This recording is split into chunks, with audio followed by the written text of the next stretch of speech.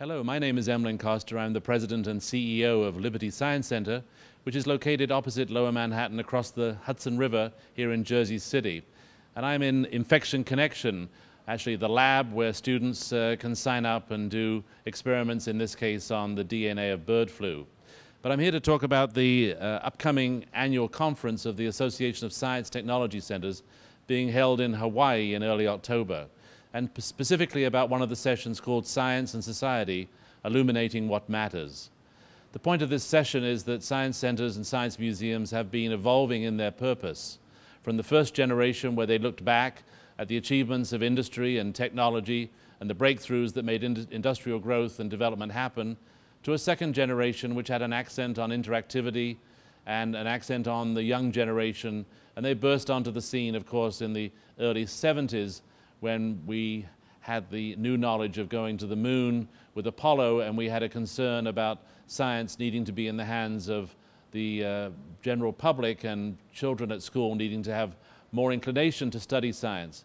But lately there's been a third generation of science center developments, and Liberty Science Center is perhaps an example of this, where our purpose is to illuminate the science that is behind everyday living, our culture, and our future.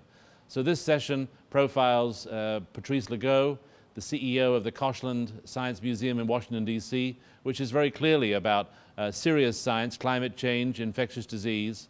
It's the Museum of the National Academies of Science.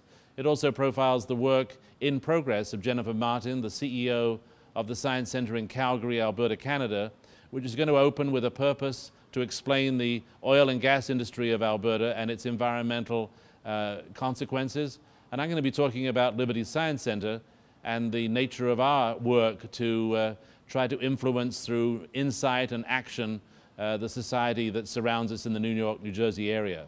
The session is chaired by Randy Korn, who's the president of Randy Korn and Associates, who's all about the holistic intentionality of museums, that meaning that the museum has to be wholehearted behind these purposes of higher social and environmental responsibility.